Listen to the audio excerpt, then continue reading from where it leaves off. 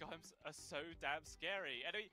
And Man, Quinn is so hated by like Reddit and stuff. You know, like not that hated, but he's definitely hated. And it's just funny. He like, I think the hate fuels him. He's getting to every finals and winning almost every tournament.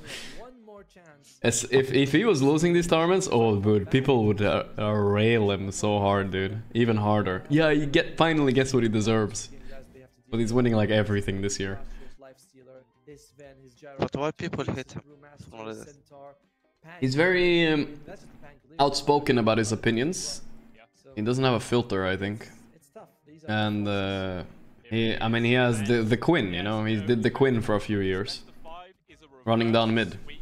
But he definitely gets more shit for it than other people that also have run down mid a lot. But I think he just did it so much.